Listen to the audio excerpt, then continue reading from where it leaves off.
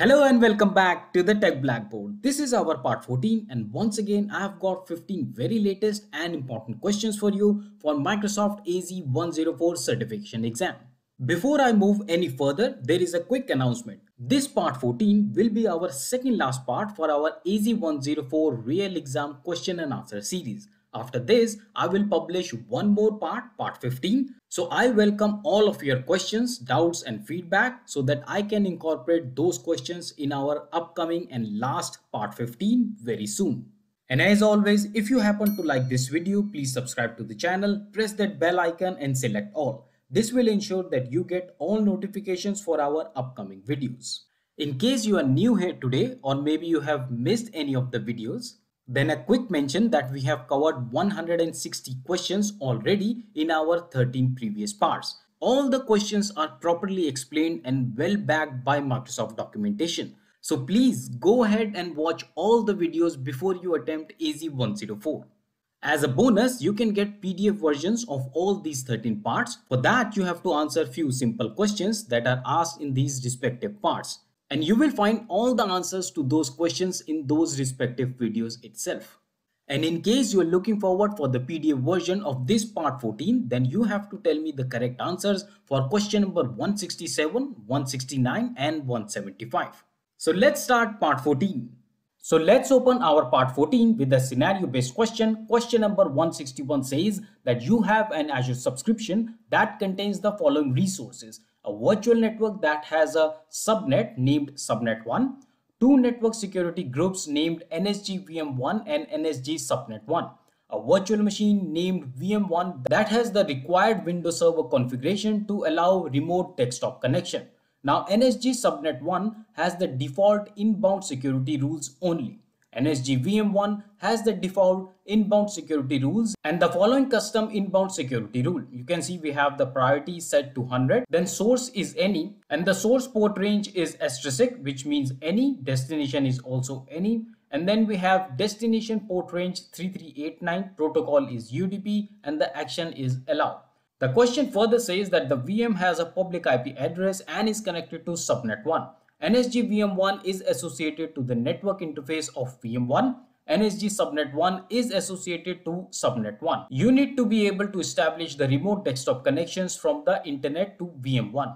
The solution given here is that you add an inbound security rules to NSG subnet 1 that allows connections from the internet source to the virtual network destination for port range 3389 and uses the UDP protocol. Does this meet the goal? The correct answer for this question is no. To find out the correct solution for this business case, follow me to the next question, question number 162. Coming to question number 162, the question is exactly the same as that of 161. However, the solution is little different. So please pay attention.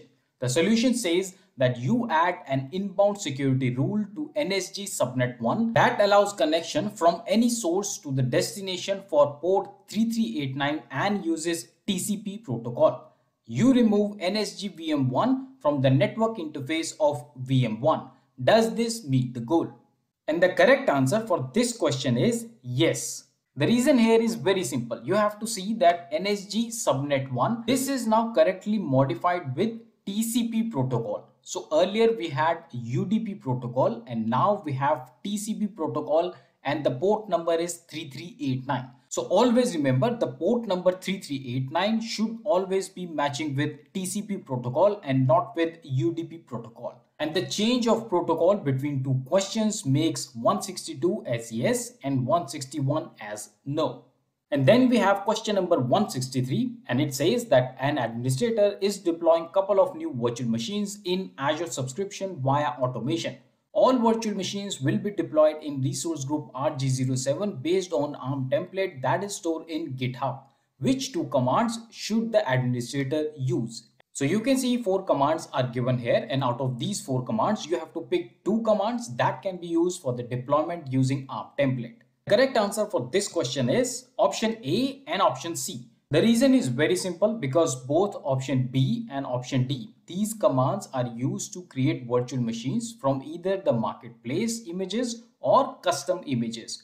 However, none of the commands given in option B or option D can be used for the deployment using ARM template. And that's the reason I eliminated these two options, and then we are only left with option A and option C. So guys, this is also one really good trick that I use in my examination certification, and I personally call it selection by elimination. So sometimes you are sure that some of the options are not valid options or not correct options. So eliminating those will leave you with the correct answers, or at least it will leave you with lesser options to choose from. Our question number 164 says that you have a computer named Computer 1 that has a point-to-site VPN connection to an Azure Virtual Network VNet 1. Now, point-to-site connection uses a self-signed certificate. From Azure, you download and install the VPN client configuration package on a computer named Computer 2. Now you need to ensure that you can establish point-to-site VPN connection to VNet 1 from Computer 2. The solution given here is you export the client certificate from Computer 1 and install the certificate on Computer 2. Does this meet the goal?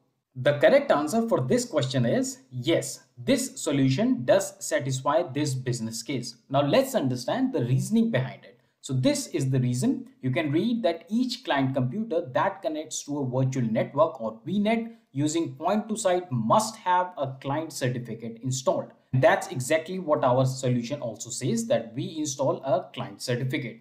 Further, it says that you generate a client certificate from the self-signed root certificate and then export and install the client certificate.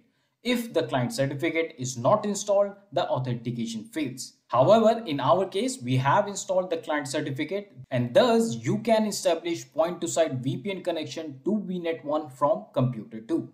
Now, there can be many variations of this question. So Microsoft can give you a lot of different solutions for the same question to confuse you. So let me show you some more variations of the same question so that you are well prepared when this question comes. So now in the question number 165, we have the exactly same question. However, this time the solution is different. This time the solution says that you modify the Azure Active Directory authentication policy. And of course, we know that this will not solve this business case. So the correct answer is no. And just to reinforce, I've given the justification here as well. A client computer that connects to a VNet using point-to-site must have a client certificate installed. Now showing you the third variation of the same question, and this time the solution is that you join Computer 2 to Azure Active Directory. And of course we know the correct answer is no.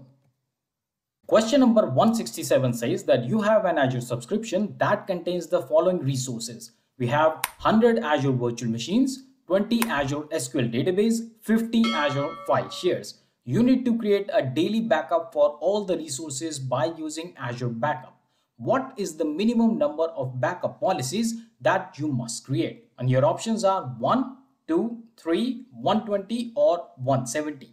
And the correct answer is 3. The reason is that you should create a separate backup policy for each of the components. So one for Azure Virtual Machine, one backup policy for SQL database, and one backup policy for file share. If you have some questions around backup Azure Virtual Machines, then this is a great page. This page will answer probably all the questions that you have around Azure Backup Virtual Machine. And the best part is that all the information around this backup is gathered in the form of question and answer. And I really love these kind of FAQ or frequently asked question and answer format of Microsoft documentation. You can find the link of this page in the description box. Moving on, our question number 168 says that you are troubleshooting a performance issue for an Azure application gateway. You need to compare the total request to the failed request during the past 6 hours. What should you use? And your options are metrics in application gateway, diagnostics log in application gateway, NSG flow log in Azure Network Watcher, or connection monitor in Azure Network Watcher. And the correct answer for this question is option A, metrics in application gateway. Moving on with question number 169, and it says that you create the following resources in a subscription: an Azure Container Registry instance named Registry 1, and then you create an Azure Kubernetes Service cluster named Cluster 1. Now you create a container image named App1 on your administrative workstation. You need to deploy app 1 to cluster 1. What should you do first? And your options are, should you create a host pool on cluster 1, or should you run the docker push command, or run the kubectl apply command, or should you run the az-aks create command? The correct answer for this question is option B, run the docker push command. And here is a quick side note. An Azure container registry, the container registry, we are talking also about container registry here. So an Azure container registry stores and manages private Docker container images similar to the way Docker Hub stores the public images. You can use the Docker command line interface or Docker CLI for login, push, pull, and other operations on your container registry. Now let's move to question number 170. The question says that you have an Azure subscription that contains the resource groups as shown in the following table. Now here you can see we have two resource groups, RG1 located in West US, then RG2 located in East US. Moving on, the question says that RG1 contains resources shown in the following table. So we have storage 1, we have virtual network named VNet1, NIC 1, which is a network interface card. Then we have disk 1, we have virtual machine, and you can also observe the locations here. Further ahead, the question says that VM1 is running and connects to NIC 1 and disk 1. Now NIC 1 connects to VNet 1 and RG2 contains a public IP address named IP2 and is in East US location. IP2 is not assigned to a virtual machine. You have to choose all what is applicable or possible. Your options are, you can move storage 1 to RG2, or you can move NIC 1 to RG2, or if you move IP2 to RG1, the location of IP2 will change. So what according to you is possible? And the correct answer for this question is option A, you can move storage 1 to RG1. Just to give you more details on the other two options, you cannot move a NIC or network interface card to a new resource group if it's already attached to a virtual machine. Coming to the third one, it's very important that you understand that Azure public IP are always region specific and you cannot move a Azure public IP from one region to another. Moving on with question number 171, it says that your company wants to move all the services to Azure Kubernetes Service. Which of the following component contributes to the monthly Azure charge? Your options are master node, per deployed pod, or per node VM. And the correct answer for this question is option C, per node VM. And this is because with Kubernetes, organizations only pay for the virtual machine instance, storage, and network resources consumed by the cluster. Moving ahead with question number 172, it says that you need to resolve the Active Directory issue. What should you do? Your options are listed here, and the correct answer for this question is option A, run the idfix tool, then use the update action. Just to tell you more about idfix tool, the idfix is used to perform discovery and remediation of identity objects and their attributes in an on-premises Active Directory environment in preparations for the migration to Azure Active Directory. idfix is intended for the Azure Active Directory administrators responsible for directory synchronization with Azure Active Directory. For idfix, I can just say that it's a lesser known Azure service and you should read more about it. And to help you further, this is the Microsoft documentation on idfix tool. Here you can understand what is a idfix tool and also you can understand how it works. The link for this Microsoft documentation is available in the description box. Quickly moving to question number 173, it says that which of the following is the Kubernetes agent that processes the orchestration request and schedules running the requested containers? Your options are container, node, or kubelet. The correct answer for this question is option C, kubelet. Marching towards question number 174, you have an Azure subscription, you are deploying an Azure Kubernetes service cluster that will contain multiple pods. The pods will use Kubernetes networking. You need to restrict network traffic between pods. What should you configure on AKS cluster? And your options are the Azure Network Policy, the Calico Network Policy, or the Pod Security Policy. And the last one is an Application Security Group. The correct answer for this question is option B, the Calico Network Policy. And here I present question number 175, which is the last question for our part 14 of our AZ-104 real exam question and answer series. The question says that you are part of infrastructure team. You need to configure networking for the Azure Kubernetes service. Which of the following service would be the best for internal only application that support the other workloads within the cluster? Your options are load balancer, cluster IP or node port. And the correct answer for this question is option B, cluster IP. And here is some more details on cluster IP. So cluster IP creates an internal IP address for the use within the AKS cluster. This is good for the internal only application that supports other workloads within the cluster. And that's the reason we have chosen cluster IP as the answer for this question.